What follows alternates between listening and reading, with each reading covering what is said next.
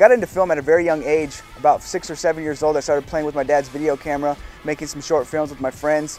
By high school, it was pretty much the main focus of my life. I got out of high school, couldn't really afford to go to a film school, so I went to a JC.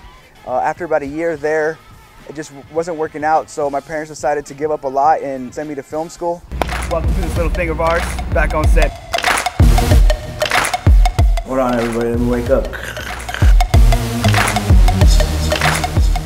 After I got out of film school, I was working for a small record company directing and editing music videos. After about 3 or 4 months, I figured that it wasn't the place for me, and I decided to kind of see what my other options were. I was fortunate to get a call from a friend who wanted us to shoot the opening act for this concert, and the headlining act happened to be Lil Wayne.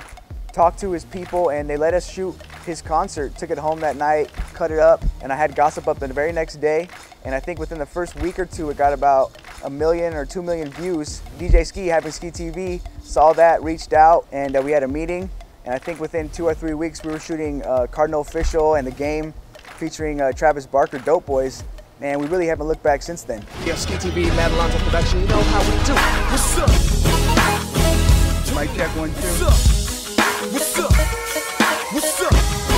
We're back on set. Living fly like a G6! Since I started directing music videos, I've worked with a wide range of artists, everyone from Soulja Boy, New Boys, Game, Travis Barker, The Clips, Cardinal Official, Exhibit, Cypress Hill, E40, Too Short, Snoop Dogg, all the way to Chris Cornell from Soundgarden. So I've had a wide range of artists, and there's still a lot of artists I look forward to working with. One of the dopest, if not the most freshest up-and-coming directors. Look out for him. Big up to Big Money Matt over there, hooking it up yet again. This man right here got the vision, he got the eye. The video's about to be dope. About to be dope thanks to Matt Alonzo. And you know what I'm saying? Every time we do some shit, it go #1. I think one of the main things that separates me from other directors is I edit my own videos. We write the treatments, we produce the videos, we shoot the videos, and then I take it home and I stay with it for 1 or 2 weeks. And you can see that I take the time and I put all my effort into every single video and every single cut. And I think that's one of the main things that separates me as a director. About 5 minutes away from the first shot. Okay, put a 20 on yours. Get profile this way. You guys walk in, sit down, try to get a little closer to him. Okay. All right, let's do it. Let's do it. And action! Well, my plans for the future are to cross over into feature films. That's what I went to school for. That's been the dream and the goal the whole time. Music videos has been a great stepping stone and a great way to express my creativity right now. But like I said, my ultimate goal and my future plans are to cross over into feature films. We're with Matt, Spielberg, Alonzo, killing it right now.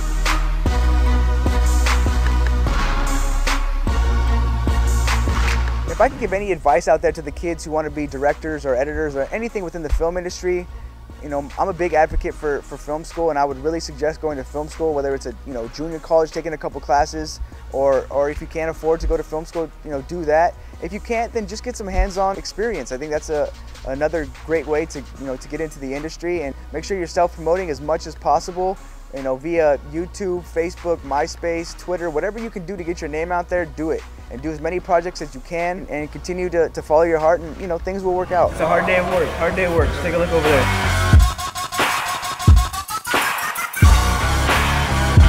What you doing, baby? If you want to know more about me, you can go to mattalonzo.com. You can find me on Twitter, Facebook, MySpace, and you also can check out all the new and latest, greatest videos on ski.tv. We are not done yet, still going.